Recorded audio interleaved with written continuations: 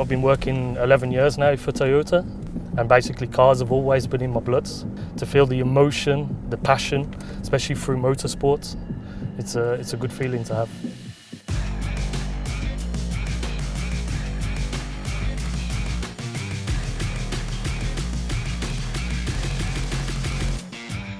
Building the GR Yaris H2 concept has been one of the most exciting projects that I've been working on.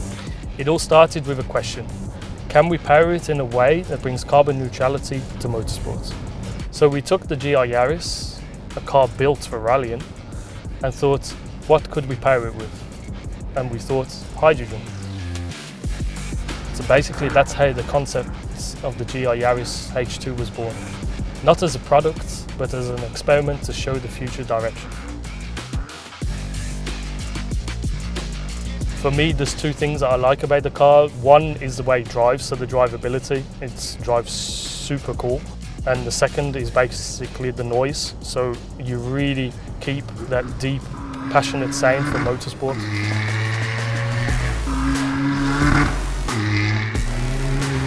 I was like, wow.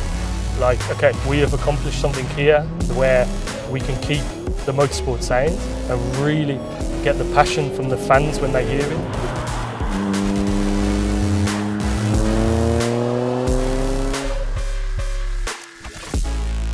You know, GR isn't just about making fast cars. It's a laboratory for trying new ideas. Hydrogen combustion is one of those bold experiments. So at Toyota, we believe there's no one path to carbon neutrality. Hydrogen combustion, carbon neutral fuels, battery EVs, it's all part of the mix. So this project isn't just about one car or one local project. It's a global Toyota project involving many stakeholders. So around the world, Toyota is testing different technologies of hydrogen combustion engine, for instance, in the GR Corolla and also the GR H2 hypercar. So the GR H2 Yaris concept may never hit the public roads, but it teaches us a valuable lesson for the future.